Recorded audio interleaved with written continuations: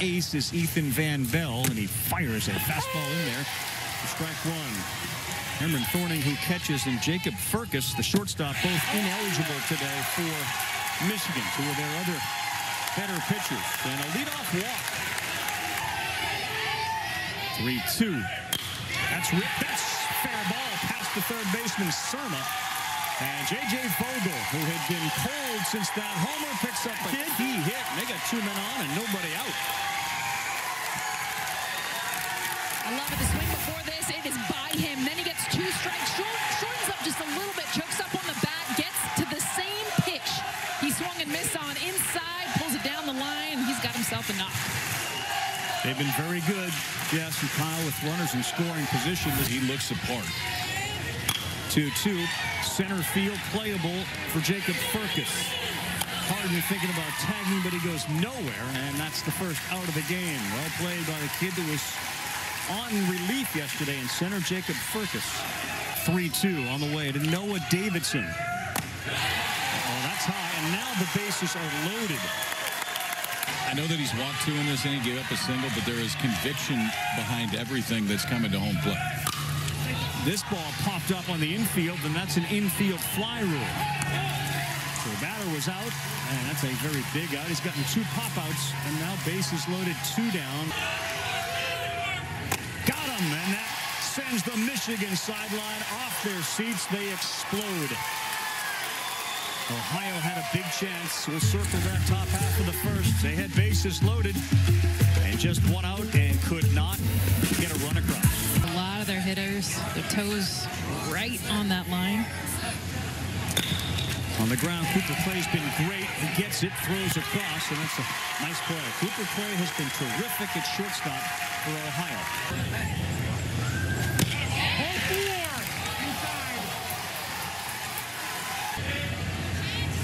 2-2, off-speed, slow roller. He's going to have to charge and fire quick. No chance. And he throws it away. And that's going to allow Uland to go to third base. So that's the only risk in playing deep at second base with somebody like Thorning, his speed. And once it got past Rutherford, you had no chance.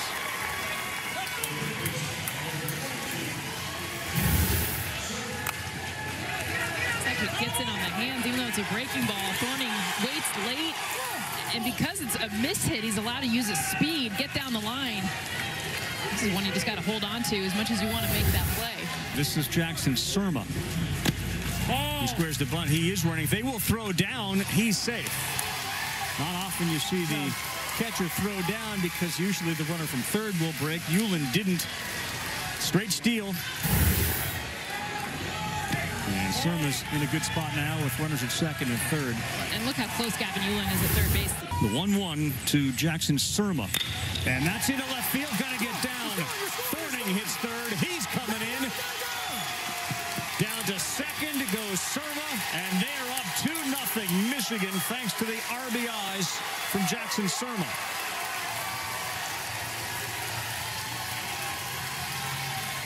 So a fake bunt early in this at bat and keeps that bat head out there just long enough to allow his base runner to get out to second base. Then he's got another guy to drive in. It looked like a breaking ball. It hangs just a little bit up in the zone. Jackson Surma is hitting the middle of this Michigan lineup throughout all of it. That ball into the gap, scores two, and Michigan strikes first here in the first inning. Yeah, RBIs 5 and 6 in this World Series for Jackson Surma. And ahead 0-2. Can he put him away? No, he sends it to the backstop to third base. Easily goes Surma. Back. On the ground, Clay, he will go to first. Get the out there. Smart play. Did look at Surma. He was coming in on contact. And it's now 3-0 Michigan. Everybody else, they're averaging 9. There you go. He gets 4 and swinging. Come on down. We're done there, Chance. That's the third out. But 3 runs come across. Michigan off to a great start. We are through 1. Championship is a Little League World Series. Second inning, Little League World Series final. This one slapped down the line in left, and it's going to get down and be fair. There's your start. Ohio needed Chase Moak. He's going to go to third. Oh, good throw. Save.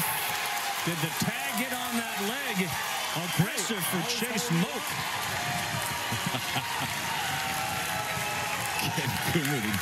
head coach, third base coach, said, hey, I was holding you up. Chase gets a little fired up when he sees this one land, Jess. Oh, yeah. Gets right into that corner, exactly where you want it. Once he saw it kick away, kind of get bobbled, he said, I'm taking this one on my own. And it's a hard one when it's in left field, coming down to third base. And remember, Chase Smoke, he doesn't start every game. You can see the tag misses him initially. The throw actually beats him. The tag not laid down on his leg. Well, good call. There you go. Ohio bounces back after he went up 3. Cooper Clay, how about it? Cooper Clay was 0 for 13 at the Little League World Series and gets his first hit and a huge RBI. Way to go, Cooper. He's been all defense for this Ohio team. We've seen his plays at shortstop, his struggles at the plate, but he's had smiles the entire time. How about coming up in the biggest at-bat for him to get Ohio on the board? Thanks, Liz. Called strike 3. Oh, he paints on the corner. Good job, Ethan Van Bell. Leadoff triple, single, and an RBI, followed by 3 consecutive outs. Qualified. On the ground, let's see, Clay goes down, gets up. Nice play. He got him by half a step. Yes, Cooper Clay made sure that one didn't get by him. Ethan Van Bell's got his hands to his ears. He's saying he's safe, but I'm not sure he's getting his coaching staff to buy it. I think he got him just by a half step right here. Okay, so earlier we talked about Cooper Clay getting around the baseball. This time he knows he has to go backhand. Knows he has to go backhand, slides into it, just gets enough to get Van Bell coming down the first baseline. That was well done. Yep, look out, ripped. You got time. Good play. Oh, he just dropped it. Maddox Jones did a great job knocking it down, fired a strike, and Caleb Harden just couldn't hang on to it. Schufelt, he's the right fielder, 2 for 7. This could be a double play. The flip to second, to first. Yes, Maggard and Clay work it. And they needed that. They avoid the top of the order. 6-4-3 double play. Only 6 pitches in the inning. As Chance Rutherford starting to settle in.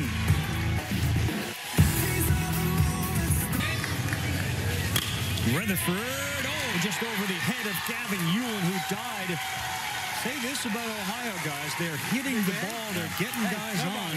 Third straight inning, they've had the leadoff runner aboard. It's aggressive early, too. That's been Michigan's success on the flip side. And Ohio doing it the last few games. Remember, they only had 1 run through the first 2. They have 21 the last 4. And it's swings like this from their big hitters.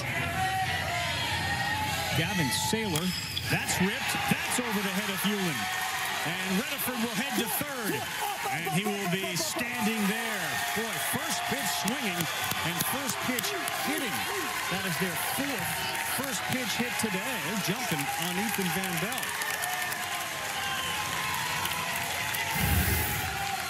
Gavin Saylor gets his first at bat right now. He doesn't waste any time. So 2 pitches in the inning, both fastballs, both elevated. Let's see if you see a first pitch that's something other than a fastball here. A good look at that. Move to the baseball. Both have been right over the head of Gavin Ewan. From the same region, a little familiarity. That's bounced. Doesn't get away far enough from Thorning, but it does load the bases again. We've seen this situation. This is the 2nd inning in which they've had the bases loaded. Strike 3 call. Wasn't a swing. He called it. And Ethan Van Bell back to his tricks of striking guys out with runners on. So get ahead 0-2, then move all the way off the plate for the 0-2 fastball. This time comes and sits just over the outside block. So if this is centered over his body, that's a really good spot. Didn't have to move it much. Good athlete, blocks everything. He called him strike 3. Back-to-back punch-outs, 5 in the game for Ethan Van Bell. In the biggest, most critical times he's come through. The same thing last inning. Had base runners on. He goes strikeout to end it. Now loads it with nobody out. Single, walk, then strikeout looking. Very shallow. Right by him. And the runner thought that was the 3rd strike at third base. Rutherford came off the bag and went to the bench. They threw to third and tagged him out. Oh, boy. Heads up play by Cameron Thorning. Watch the runner at third. He thinks that's the third out. I like that cash. Swing and a miss. This new pitcher, Caleb Harden, on in the game. And he gets Lucas Farner. So no worries about foul balls. And this one on the ground, dive, stop, and that's just going to sit right there. Maddox Jones knocked it down. That likely was going to be a hit anyway. Thorning, they saw him at the Great Lakes Regional. They certainly are aware of what he's done here. More homers and RBIs than anybody in the tournament. Got one to hit, pulls it down the line and right. Rutherford gets it before the track and just off the end of the bat. Cam Thorning allowed out deep to right. That ball's lifted to left, coming in is Moak. Now he goes back and he makes the nice catch, and that'll be out number 3. And this area is all about beyond baseball. 3-2. Oh, he called strike 3. Play was just about set to walk to first. Instead, he walks back to the dugout where our press box is. Perfect pitch. Breaking pitch got him on the inside corner. And he's picking up strikeouts. That's 6 and 7 here to start the 4th. And of those 7, 6 have been looking. 2 looking in the second, 2 looking in the third. Now the first 2 here in the 4th inning, both looking, this time on a breaking ball, and that was a really good one. Looking for his 5th consecutive strikeout. There it is. Ethan Van Bell. His final pitch at the Little League World Series. Strikeout number 8 and 5 in a row to walk off the mound. That still held true today. Man, Atkins just off the end of his bat, drops it into left field, and now you got speed on the bases. Chauncey Atkins, 3 for 7. Good Little League World Series for Chauncey, who started a few games and has come off the bench in a few others. He had the only hit against Hawaii. He's kind of played that role player coming off the bench, and I love it with 2 strikes again. Michigan, 2-strike hitting. Van Bell pounds that, and that's past the shortstop play on a pitch that was up. And now Michigan in business here with just 1 out. 2 on the bottom of the 4th. This is a team that's 90% contact, okay? So they know, even with 2 strikes, look at where this pitch is. They just know how to make contact. A lot of times it comes in the form fouling off, extending it back. Atkins on at second. Nice. Did he get it? He did. Like that? Is that the one you wanted to see again? Yes. He's been a good hitter off the bench, too. 2 for 5. Pops this one up. Catcher's got it. Noah Davidson. 2-hitter J.J. Vogel. 2, 3, 4. Big pitch. He did not go, and the leadoff man is aboard. It feels like Ohio has had the leadoff man on every inning. In every inning but 1. Deep breath. Here we come. 3-2. Got him swinging, and first base occupied, so Rutherford is out. Boy, another clutch strikeout by an Ohio pitcher in a 3-2 count with a runner on. That is how most of us grew up playing baseball. Yeah. Let me take a look at this. Not appear to make any contact with it. Did hit the glove, and that may have triggered the sound, but the last 8 have struck out. That's not going to be a strikeout. Saylor sends it right back up the middle. And Ohio's knocking on the door again. Right by Gavin Hewlin, a single for Saylor. Gavin Saylor's come to the plate twice. He's got 2 hits. Such a beautiful look from behind the plate. Take you in the batter's box to see the look. Gavin Hewlin, the pitch coming in. Saylor. 1 for 6. Runners in scoring position, Ohio. That was set up almost like he wanted a pitch out. I don't know what we had going there, because I don't think there's any way you're going to pitch out in that situation, but he stood straight up. Looked like he was getting ready to throw.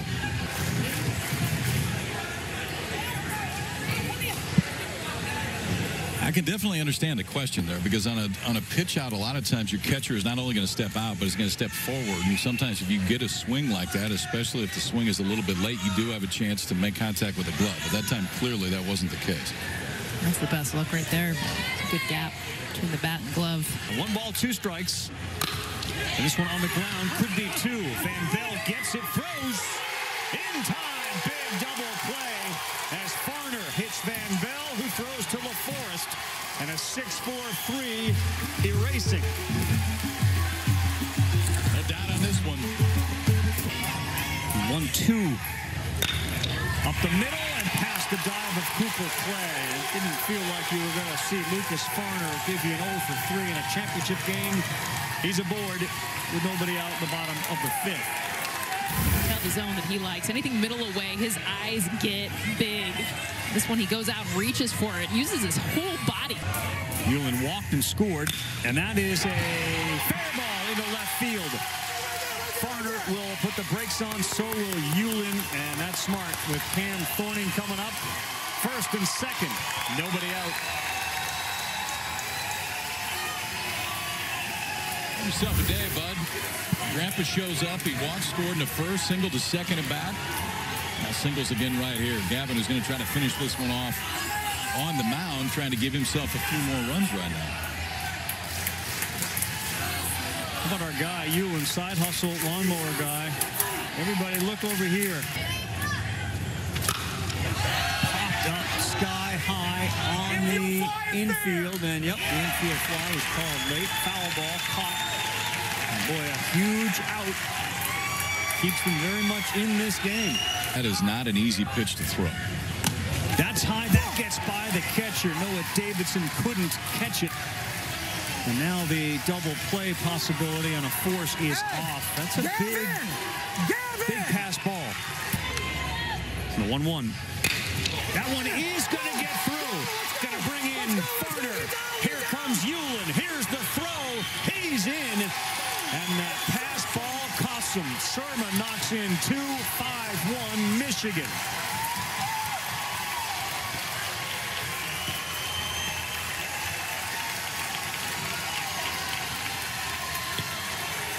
Little things lead to big things in baseball, and certainly at the Little League World Series it has today.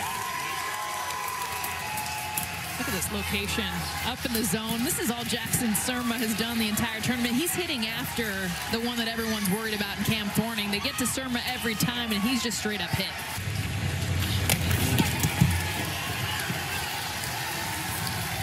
Stay there, Surm, stay here. Stay here.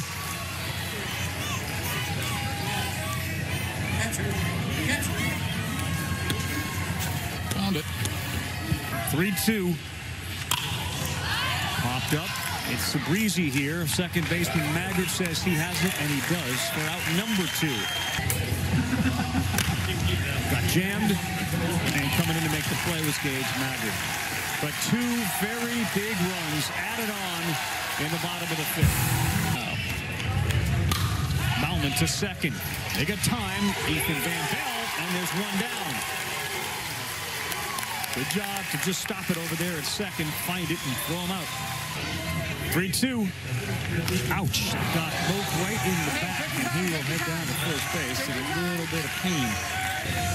Where did it get to? Point to me. You may rub it.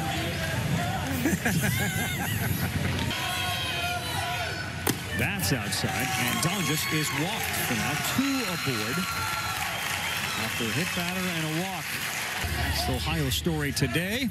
Oh, no! He did not go. We'll check first. Oh, the first base umpire says he did. And Drew Brown is punched out.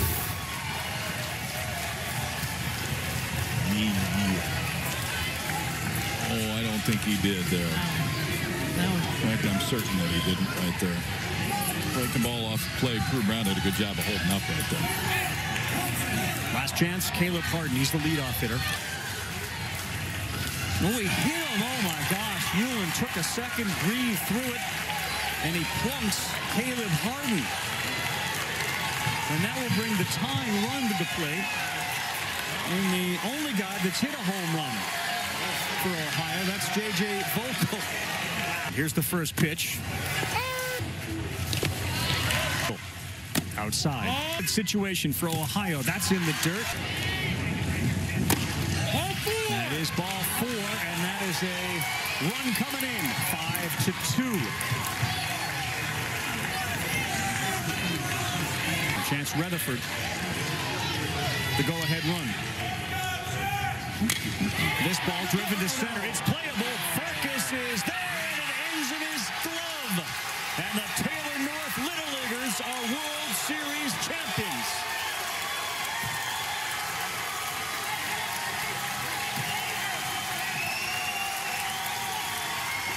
Here's a picture they'll have the rest of their lives.